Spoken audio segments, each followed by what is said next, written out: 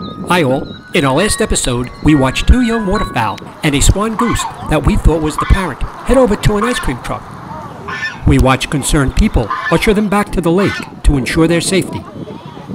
Today we pick up the story from that point. Examination of the full video indicates the story is much more complex than just visiting an ice cream truck. We will demonstrate that there is no bond between the young waterfowl and the swan geese, which calls into question why. The court is in session.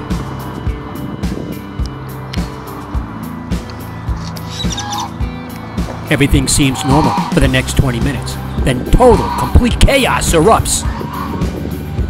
It begins slowly. The swan goose wants them back in the water.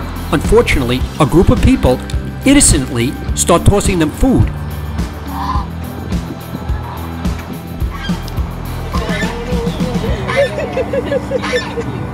The swan goose immediately gets out of the water and tries to intervene, but has no luck.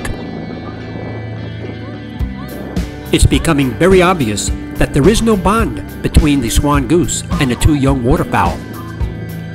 A comment on the first video suggested these are not goslings, they are actually ducklings that have been abandoned and the swan geese are trying to adopt them. The video will show that comment is highly probable. I have never seen a cygnet, gosling, or a duckling behave like this. They always stick close to the mother.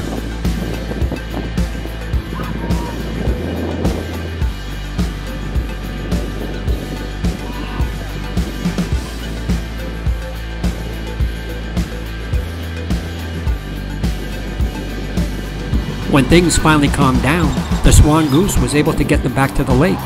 Unfortunately, they decide to follow two women to a picnic table.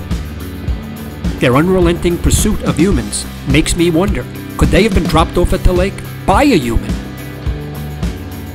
At this point, the swan goose has had enough. It swims off, leaving them to their fate. So I decide to take a walk around the lake. Incredibly, as I walk the other side of the lake, I see kids carrying the two young waterfowl and placing them in front of the swan geese. Obviously, they thought they were the parents. It was a kind thought. Unfortunately, it didn't work. As much as the swan geese wanted to help, the two were not interested.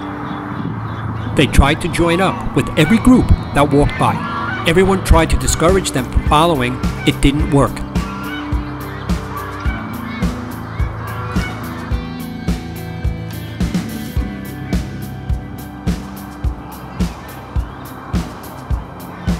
This is the last time I see these guys. As I leave, another group comes up from behind, and the two chase after them. I go back the next day, no trace of the two. I believe they were ducklings that were abandoned either by their natural parents or by humans, and the swan geese tried to take care of them, but failed.